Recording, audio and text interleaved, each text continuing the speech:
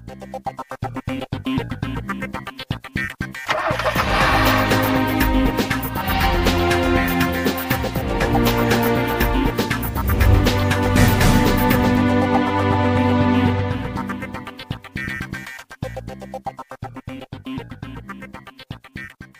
Tag und willkommen.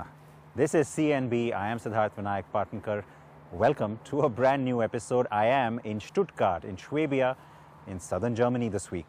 Now, of course, Stuttgart is synonymous with Mercedes-Benz. The three-pointed star lives here and is one of the largest citizens of this entire region. And CNB loyalists will, of course, no doubt remember, we've been here many times before, but I am back here for a very special reason. The company is celebrating a very special milestone. It is 40 years of the G-Wagen, and we've recently had the G350d getting launched in India, so that review is coming up. But it's a special tribute that is ongoing for this model here at the headquarters that we'll begin with.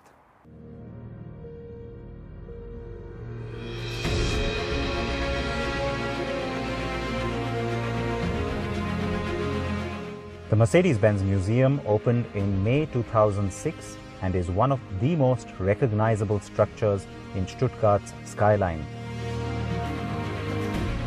Located bang at the heart of Mercedes-Benz manufacturing and its management headquarters, this is a new museum, as Daimler previously had a museum located inside the factory.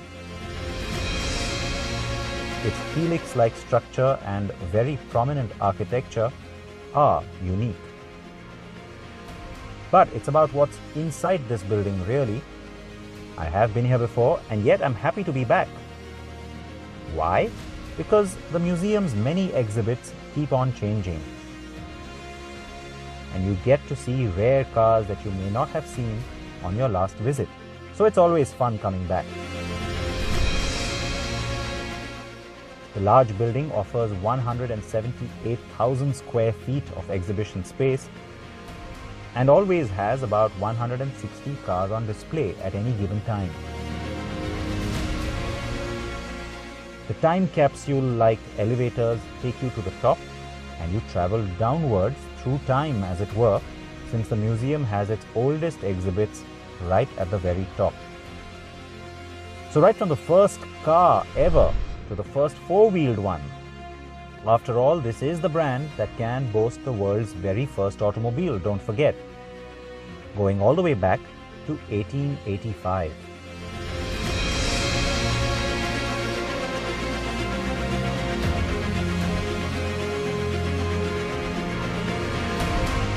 As you descend down, you see the glorious vintage cars that followed initial setbacks after the First World War, including the very first car to sport the name Mercedes.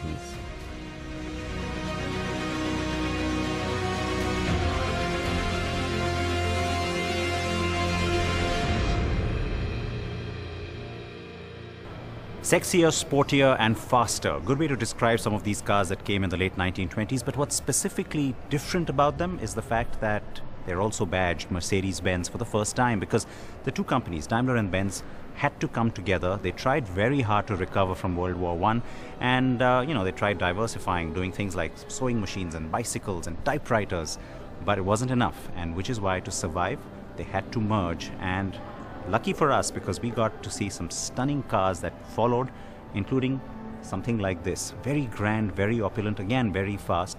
The Type SS, this particular one, becomes a little special for me because it's a car that was also sold to the Maharaja of Kashmir, and so yes, made its way to India. SS stands for Super Sports, and this car used a drilled six-cylinder engine with nearly 200 bhp of power and a top speed of 190 km per hour. There are many more gems to see, but I always gravitate to the car that people at the museum will tell you is probably the most photographed car here. Yes, it is cliched to say it is one of my favorites, but it really is gorgeous. The dream car of the 1950s, the 300 SL Coupe with its dramatic gull-wing doors. another 6-cylinder beast with 215 horses and 260 kilometers per hour top speed. Wow! And that red interior is oh so special.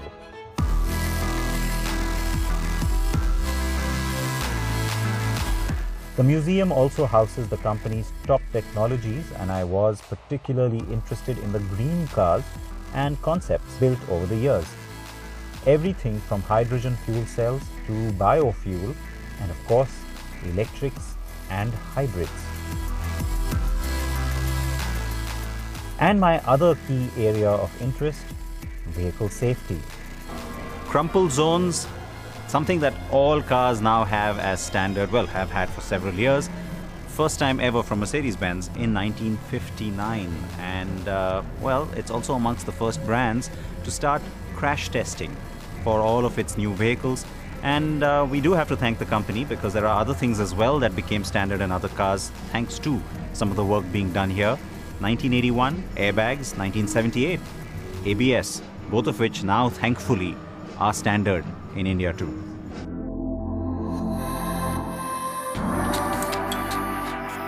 And then there are the other special exhibits halfway down that keep on changing. They follow various themes like technology or even design, or commemorate special cars in the Daimler heritage. I am lucky to be able to see the new exhibition for the G-Wagen or G-Class of SUVs, the most capable and premium car in its category for many. 2019 is the year when the Geländewagen, as it's called in German, the G-Class all-terrain, has turned 40 years old. And in these 40 years, there's a remarkable fact. Every car made, well, almost every car made, is still running somewhere in the world. In fact, they're confident that more than 80% of those cars that have been produced over these 40 years are still in operation, still in working condition, and that's pretty remarkable. And if you visit Stuttgart in the next 6 months, there's a special exhibit dedicated to this car at the Mercedes-Benz Museum. Special one-offs and all the production updates on the G, you'll see it all here. It's a very cool exhibit, and one all G-Wagen fans must come and see if they can. And so I simply had to show it to you, since I was here at the museum.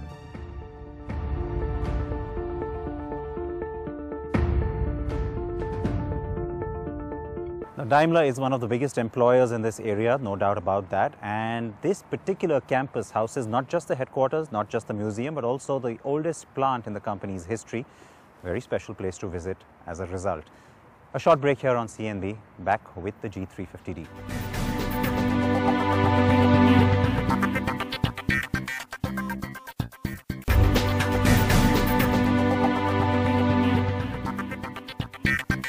So remember, if you're in Stuttgart before the 19th of April next year, 40 years of the G-Wagen, a very special exhibit, certainly worth a visit, as is the rest of the museum, of course. Now it is time to take you and show you the latest car, the one that's just launched back home, and I had a chance to drive it just before I got onto a flight to come over here, the G350d review.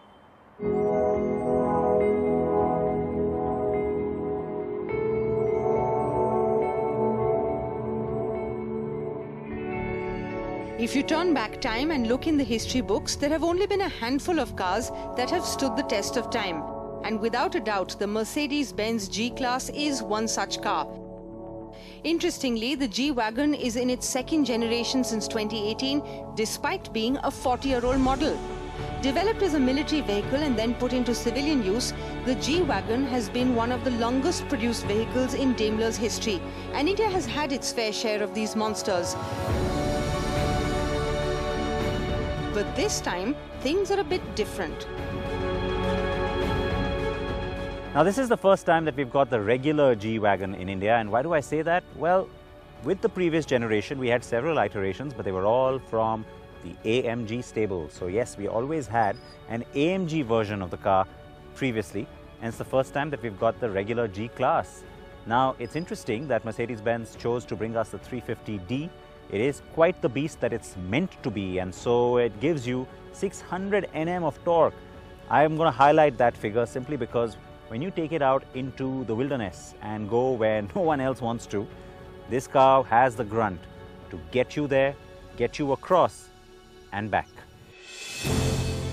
To make things a little more interesting, the car with us also sports a customized look, courtesy the brand new G Manufacture personalization program. It takes off from Mercedes-Benz designer customization but keeps it specific to the G only. And 1 million configurations are possible, says the company. That stylish matte black paint shade, officially called the Night Black Magno, is downright menacing, isn't it? And oh so sexy too. As part of the night package, the SUV is also equipped with a set of 20-inch AMG multi-spoke light alloy wheels painted in glossy black, adding that extra bit of deadly attitude. The car still has the retro-style push-button door handles and exposed hinges for the doors. The shape may seem squarish, but look closer and you'll see the rounded edges, the immaculate fit and finish, and the modern elements like LED lighting and daytime running lights. Now the car is big, yet it looks lithe and taut. At over 4,817mm long, 1931mm wide and 1969mm tall, that is pretty humongous. But all that bulk packs in tremendous off-road capability.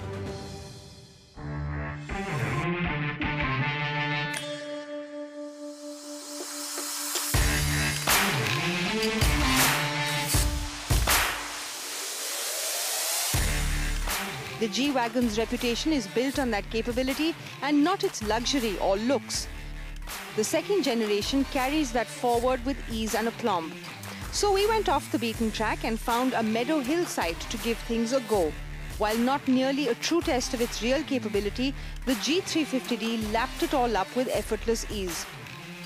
When things do get hairy, making your life comfortable off-road are 3 special buttons which activate the 3 different levels of the car's 4-wheel drive, along with a dedicated low-range button down along the lower central console.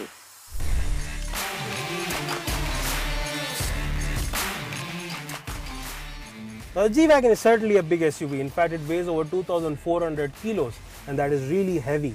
And with that weight, it goes from 0 to 100 in 7.4 seconds, which is really fast for an SUV of this size. What's more is that it also gets a very capable all-wheel drive system with 3 different levels, similar to the AMG sibling, which allows the SUV to go on any kind of terrain without breaking a sweat. But what's amusing here though is Mercedes is also offering an eco mode, which comes with a coasting function. What that does is essentially allows the vehicle to cruise for longer duration even after you have taken your foot off the accelerator. This helps to save some amount of fuel when you are doing long highway runs or in city traffic. Yes, any fuel saved is a good thing, isn't it? The transmission duties are handled by Mercedes' tried and tested 9-speed 9G-tronic automatic gearbox with paddle shift, which is nicely calibrated to adjust the shift ranges according to the driving mode and terrain or traction mode that you're in. The adaptive adjustable damping makes things easier for those in the car. You can also shift between 3 models: Eco, Comfort and Sport. Now don't forget, India did get the 2nd generation G earlier in its more potent avatar, the powerful Mercedes AMG G63. Development of the G-Wagon goes all the way back to 1973, though the first production car for civilian use, well, that came out in 1979, 40 years ago. And in fact, it was almost 40 years to that date when we got the 2nd generation of this car, the W463. Now, the code name has remained the same across the 2 generations, and the cars kind of look very similar too. If you look at this, you still know it's a G-Wagon straight away, but there are huge changes under the skin. So while the overall styling remains the same, there are certain elements on that styling that are new, lighting technologies for sure, and then of course from the inside out, it's a safer, more modern, more technologically advanced car for sure. Now, the AMG version of this car came to us exactly a year before the G350d. So yes, October 2018 is when we got this one. And of course, visually, they are very similar for sure, but there are certain AMG-like styling changes that are kind of obvious when you look at the car up close. But the big change, of course, is under the hood. Now, think about it. The G350d is fairly powerful to begin with, but the G63 has over twice more horsepower than this one. and 850 Nm of peak torque.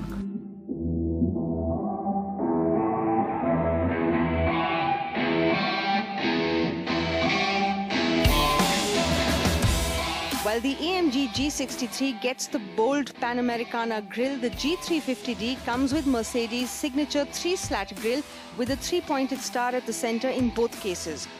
Both also get the classic round headlamps with LED projector units and ring of LED daytime running lamps. The AMG version also gets a beefier front bumper with black skid plate instead of the silver ones on the G350d. Most importantly, the G63 also comes with a quad exhaust system with the mufflers coming out of the sides, which has been given a miss in the G350d. But on the inside, it's a lot more similar. The G350d gets the same dashboard, design, infotainment screens and overall styling, and even the seating layout as the more powerful sibling. Like we said earlier though, this one has the special G manufacturer individualized package with the seats upholstered in Bengal red and black Napa leather with matching interior. It also gets a wide 12.3-inch high-resolution display for the infotainment system that runs the Command Online interface. But there's no MBUX on this one. The system offers access to a ton of functions that the SUV offers, like ventilated massage seats, the 3-zone climate control, navigation, mobile phone connectivity with Apple CarPlay and Android Auto, and of course the vehicle's dynamic settings. So what of the price? It is after all the more affordable G-Wagen now in India, isn't it? At 1 crore 50 lakh rupees, it is 69 lakh rupees cheaper than the AMG version, but at that price, it is still for the chosen few. But if you have the cash and you want not just a car that's luxurious, well-built, brimming with tech, extremely capable, but also an icon of modern automobile engineering, then the G-Class is your baby. Great to drive, a head-turner, quick, effortless on any surface, and immensely satisfying with its commanding view of the road or well off-road, that in a nutshell is the G-Wagen. And the new G350d does plenty to retain that reputation as it holds up the model line's glorious heritage and celebrates its story.